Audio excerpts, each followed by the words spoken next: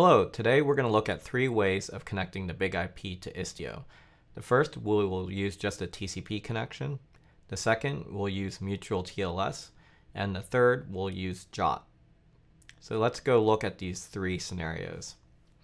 Here in scenario 1, we can see that the big IP is just acting as a TCP proxy to the Istio ingress gateway.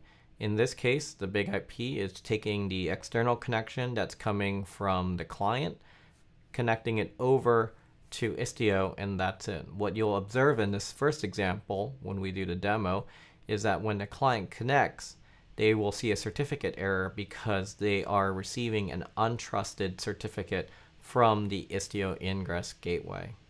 In the second example, we will look at using the C3D feature of the big IP to convert a trusted certificate that is presented by a client to a C3D certificate that is trusted by Istio.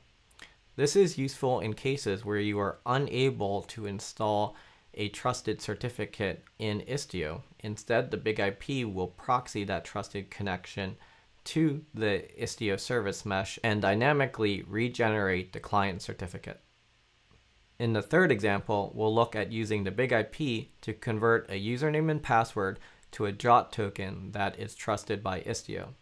This is useful in cases where the big IP may take a username and password, authenticate it to a legacy source like Active Directory, and then convert this into a JOT token that is understood by Istio.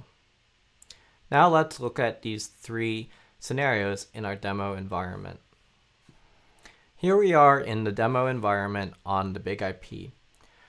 What we can see in this environment is that we are using the container ingress services to provide three different virtual servers to our Istio service mesh. The first virtual server is providing a TCP connection, which is going to provide a pass-through connection to the Istio ingress gateway. The second example is making use of the C3D feature, and the third virtual server is making use of APM to generate JOT tokens for the Istio service mesh. Now let's look at the first example where we're using a TCP connection to Istio.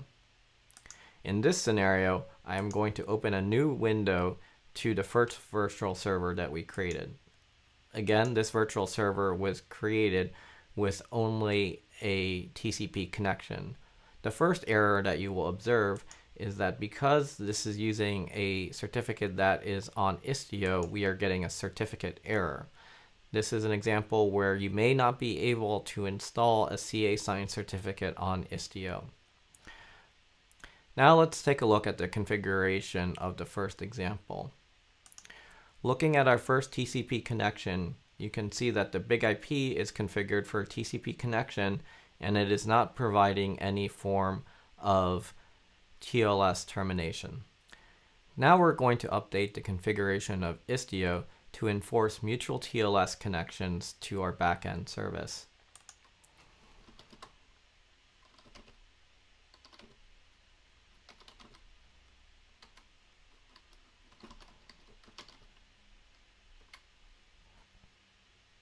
Here we can see the configuration that we are using to enforce a mutual TLS connection to Istio.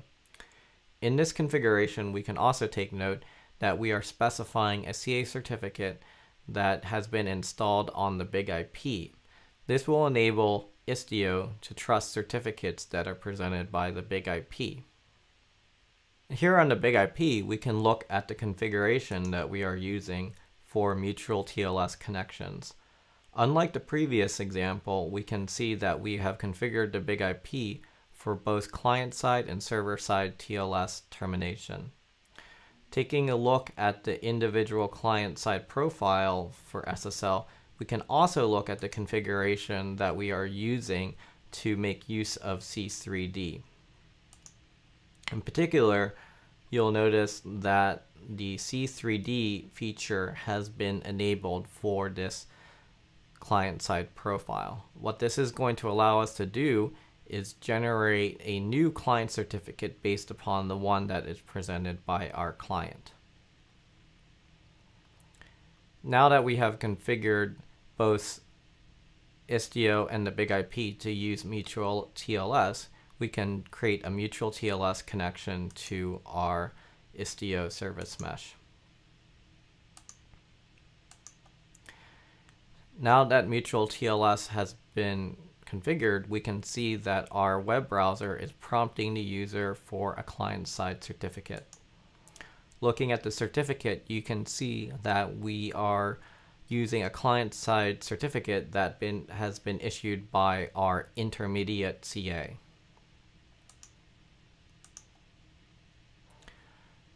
Here we can see that we have successfully connected to Istio and that we are now using a trusted certificate that has been configured on the big IP. Furthermore, we can look at the certificate that is being presented by the big IP to Istio. In this case, I'm going to make use of a Python script to decode the certificate into a format that is readable.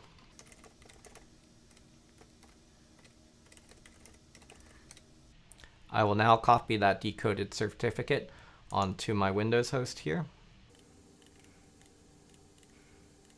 And we can compare the certificate that was presented by Istio to the certificate that was presented by the client. The client certificate that we presented via Chrome is signed by the intermediate CA. The certificate that is presented to Istio, on the other hand, has been issued by the demo C3D CA. This is showing that the big IP was able to terminate the mutual TLS connection from the client and convert it into a new mutual TLS connection that is trusted by Istio. Now that we have looked at both the TCP and mutual TLS example, let's look at using JOT tokens. In this third example, we're imagining a scenario where we need to authenticate a username and password and present this to a service that is running in Istio that only understands JOT tokens. In the case of our JOT token example, we are again terminating the TLS connection on the big IP. Unlike the previous example, we are not making use of mutual TLS. Instead, we will be using JOT. In order to use JOT tokens, we are making use of the Access Policy Manager to authenticate the user using a username and password.